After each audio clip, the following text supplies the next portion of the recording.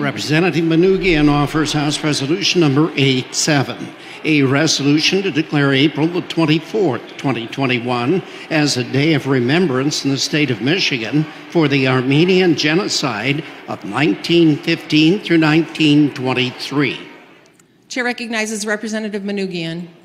Thank you, Madam Speaker, for allowing me the opportunity to speak to House Resolution 87, which designates April 24th, 2021 as Armenian Genocide Remembrance Day in the state of Michigan. Armenian Americans in Michigan and Armenians around the world recognize April 24th, 1915 as the day that the Ottoman Turkish government began their calculated campaign to exterminate Armenians living in the Ottoman Empire by removing intellectuals, scholars, and leaders of the community from the population. From 1915 to 1923, more than 1.5 million Armenians, Greeks, Assyrian Chaldeans, Syriacs, Aramaeans, Maronites, and other Christians, including members of my own family and likely family members of your constituents, some of whom were just as young as just a few months old, were subjected to torture, starvation, mass murder, and exile at the direction of Talat, Enver, and Cemal Pasha, the leaders of the Young Turk government of the Ottoman Empire. This is a dark chapter in human history, and it is vital that we not only remember it without revision or censorship, but also commit toward building a society where the words "never again" do not ring hollow as they have for Armenian Americans for generations, including during the 2020 war in Nagorno-Karabakh and its aftermath. If you ask any of your Armenian American constituents, they'll tell you that the term genocide was coined by scholar Raphael Lemkin in his plea to the United Nations to develop a framework that would eventually become the Convention on Genocide, and his definition directly referenced this massacre of Armenians. According to scholars, there are 10 stages of genocide, including dehumanization and extermination, words you would expect to be used when discussing the massacre of human beings for no other reason other than their, quote, otherness.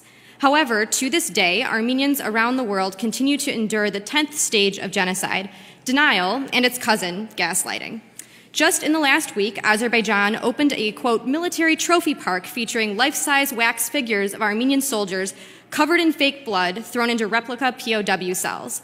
The artists commissioned shared with the media that they took pride in making these figures as ugly as possible to encourage hatred and animosity towards Armenians.